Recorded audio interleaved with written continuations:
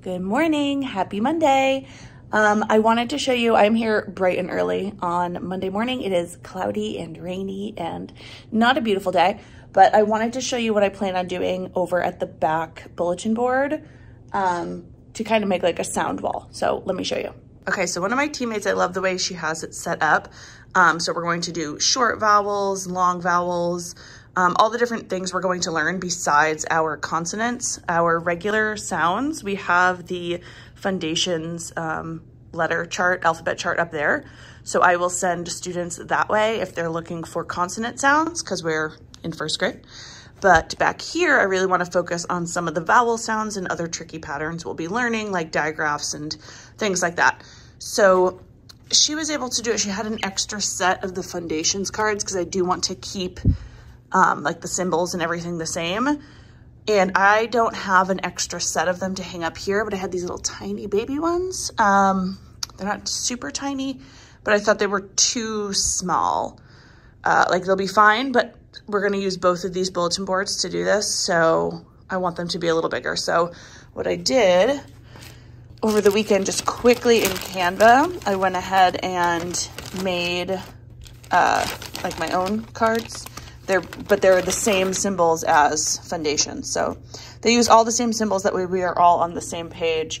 I really would like to try that trick where you spray them with like matte clear paint or something, and that way they're not as shiny. But here we are, so you can see the size difference. I wanted them to be quite a bit bigger to really be able to take up space. That way when students are looking from their seats, if they need help with the sound, they can look up here.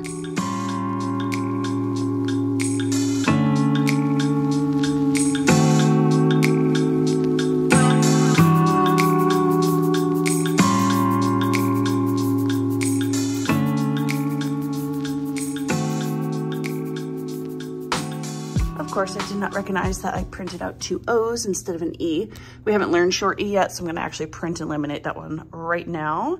And then I do plan to, as we kind of go into each new category, I will add the header, and then I will keep the sounds that we haven't learned flipped over like that, which I've seen many people do. That way we kind of like reveal them as we learn them.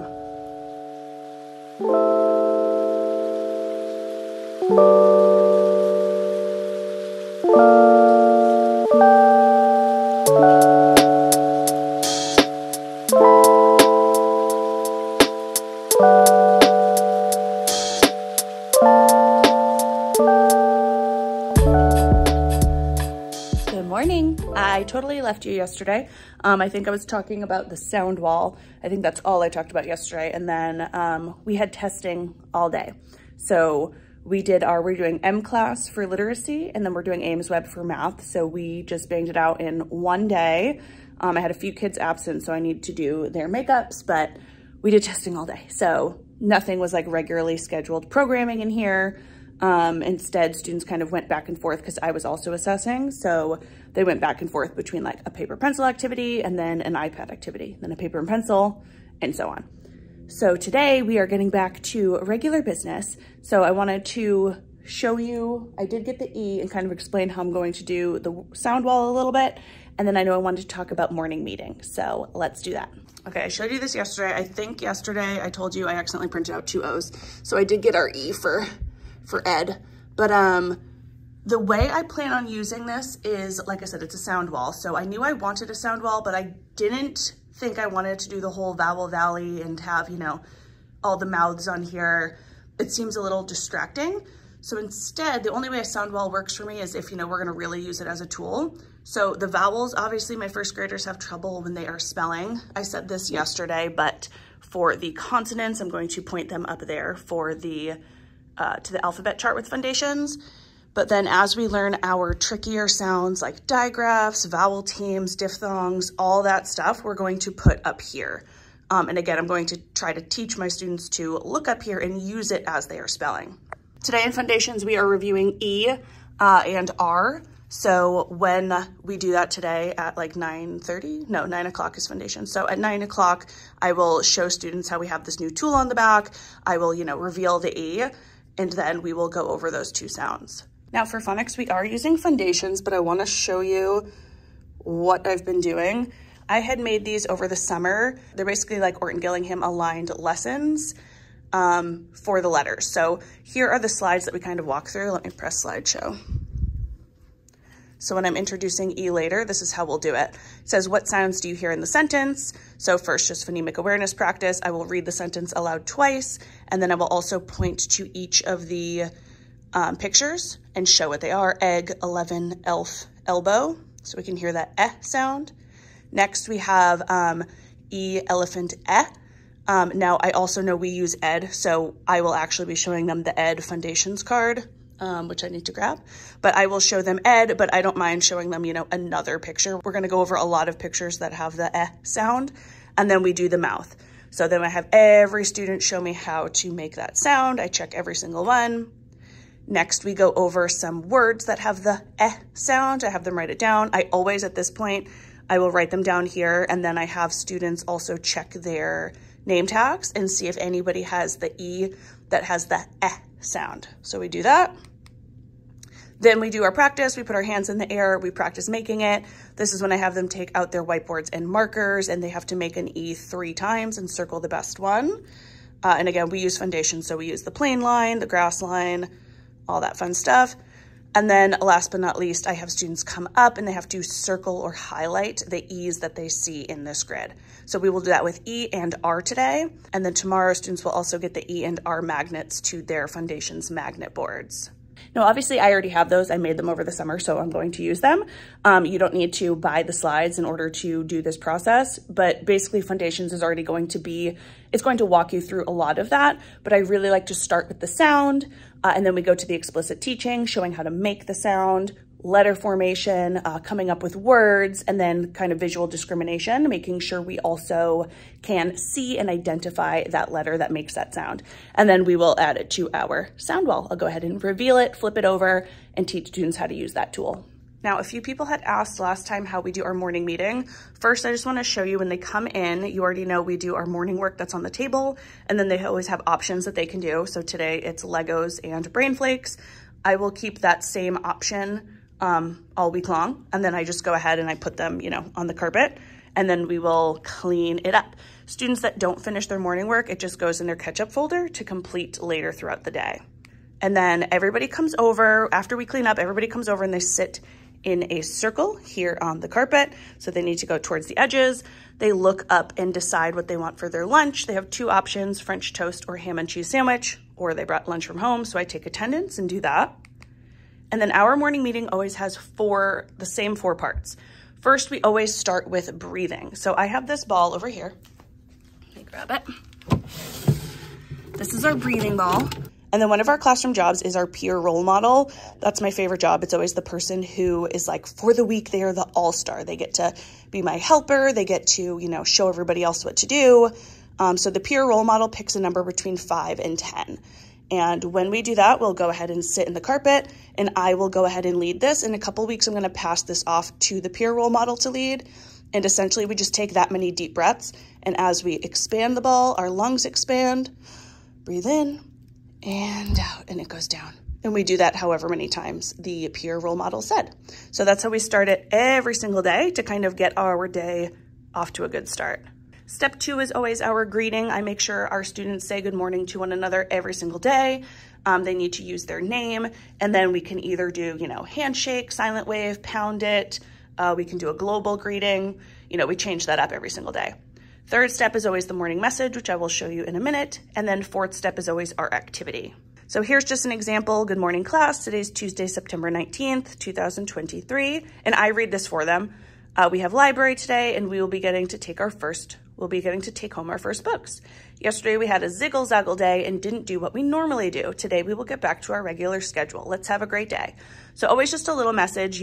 Sometimes there's an activity thrown in there or something for them to talk about. Today, we're just going to talk about how we're getting back to a regularly programmed schedule. And then each day for activity, we have something different. Yesterday, on Monday, it is always going to be a tell me what you did this weekend, especially when students are home. You know, they have something they probably want to share from the weekend, so they turn to a partner, or they can share it in front of the class. It's up to them and kind of the day and how much time we have for that time. So always on Monday, it's going to be tell me what you did over the weekend. Tuesday, I've been doing Tell Me Tuesday. And this is a quick one for them to talk to one another. And there'll be just a few different slides. So say, tell me 3 things that start with B.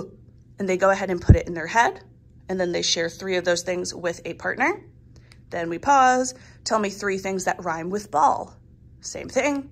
And tell me 2 friends' names in this class. So just a couple different things there. Sometimes it'll be math related. Sometimes it will be like last week we did one. Tell me 2 things you can do if you feel like you want to share something in class. And we talked about you can raise your hand. And we also said, you know, you can take a deep breath because we read my mouth is a volcano. So Tuesday is Tell Me Tuesday. Monday is always Tell Me About Your Weekend. Tuesday, I've been doing Tell Me Tuesday because it's just a quick little review one. Wednesdays, I shared in last week's video that I do Would You Rather Wednesday. And I used my Would You Rather slides that I already have, but you could just easily type up 3 Would You Rather questions and I like to have that one be like a stand up, hand up, pair up so they're moving around the classroom. Thursdays is kind of I fill in whatever. Sometimes we might do an active one where we get up and just get moving for a little bit. And then Fridays is always a game. So we played Zoom, which I shared in this video. My kids love Zoom. That is such a fun one. We also played Gotcha, Katya, which we'll probably play again. I share about that in this video right here. But again, Friday is always kind of like a fun activity. Actually, last Thursday, I'm just remembering we played Buzz because we've really been getting into counting. So I introduced them how to play Buzz, which was a fun one. So yeah, that's how we do our morning meeting every single day. It's one of my favorite ways to start the day. And I really like to make sure we start our day strong, start our day getting to talk to one another, feeling respected, welcomed, all that jazz. So I'm gonna go make a few copies and get ready for the day, and I will check in later. Oh, I just sat down on my computer, but I remembered something I wanted to share with you. Last week I shared how I was making Foundations aligned 3-part drill slides. I have a bunch of like blending slides and all that, but I didn't have any that were aligned to Foundations, which is what we're using. And there's no point in, you know, drilling sounds we haven't taught yet. So I was making them, but somebody reached out to me on Instagram and let me know that they have free ones, the Rooney slides. It was like M.A. Rooney. And they have tons of great already made slides. And it was such a great resource that I wanted to share with you. So thank you, Caitlin, for reaching out. And I'm going to link that link down below if you are interested in taking a look at some already done for you slides for the 3-part drill. I'll link it down below.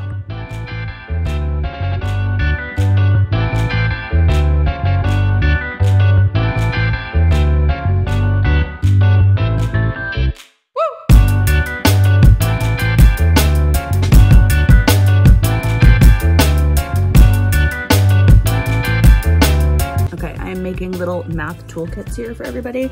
I had all these little bags and we really have been needing cubes and dice a lot lately in math, which is good. But organization wise, I wanted to make it faster and easier for them to take out their manipulatives and what they need. So in each one right now, I'm putting 1 die and then 2 stacks of cubes in different colors.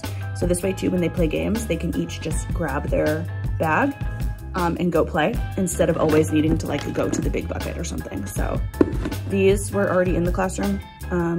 Anything I'm sure would be fine. In fact, I have mostly this size. I have like 10 or 11 of these, but then I also have a bigger one and this one right here. So right now, these are our little math toolkits.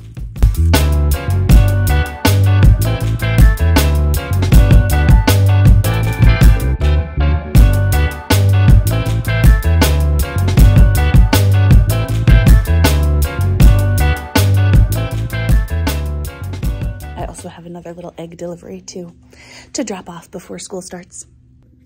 Let's see how cute these are. I love them. Hello, hello. It is Tuesday. I'm already in my pajamas. It's 4:23 and I already have my dinner. It is a practice night, so that means I'm sitting by my computer and eating by myself, which is a bummer, but that's the way it goes during fall season. Only for 2 nights. The rest of the nights we will sit at the table and eat together, which is much nicer. Today went great. I'm trying to think. I think the last things I showed you, I talked about morning meeting. I made our math kits. In math, we're still talking about comparing numbers, and tomorrow where we'll talk about number patterns. So, and then at the end of the week, we're going to assess on numbers 1 through 10, so we can kind of move on from that. And then I told you yesterday was our testing day. So it's still the beginning of the year. We are still, you know, reviewing old concepts, getting everything done. We did in reading today. I don't think I've talked about what we're doing during the reading block. We are doing a genre study and we're focusing on realistic fiction right now. So we had read 5 books, kind of like an immersion into realistic fiction.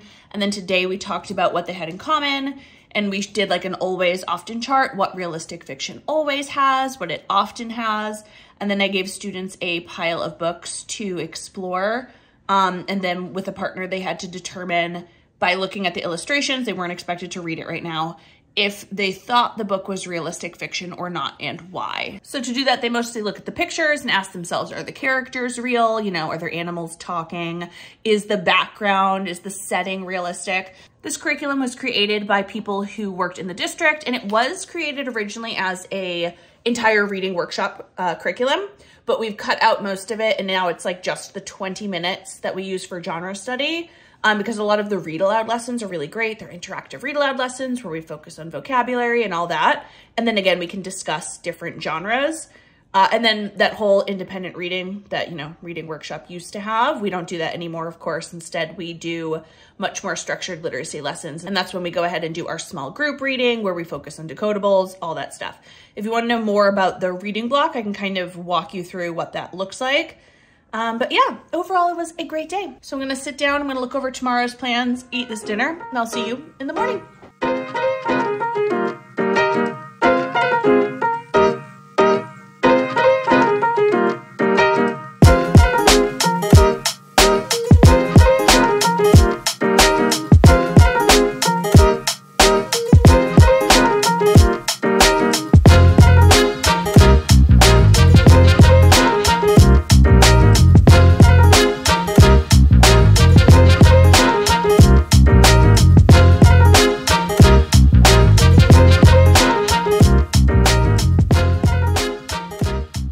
Good morning, happy Wednesday.